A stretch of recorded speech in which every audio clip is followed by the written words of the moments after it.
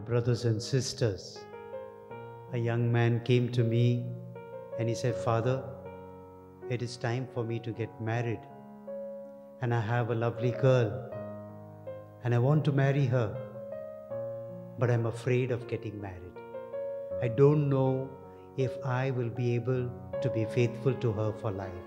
I don't know if I can be committed for so many years."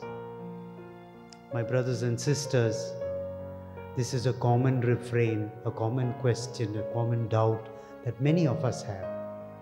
God is calling me to be a priest or a nun, but how do I know that I can be faithful for life?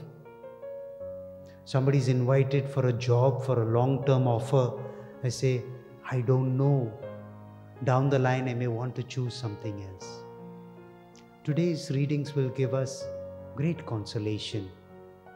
Mary is invited by the angel Gabriel to be part of God's plan for life.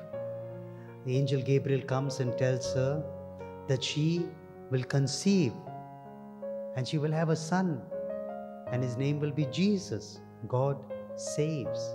He will be the Son of the Most High. His kingdom will have no end.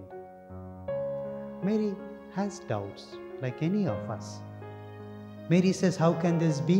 I have had no relationship with a man." Angel Gabriel assures her, God's Spirit will overshadow you. You will conceive by the power of God's Spirit. Nothing is impossible for God. And Mary says these lovely words, "I am the handmaid of the Lord. Let it be done to me according to your will."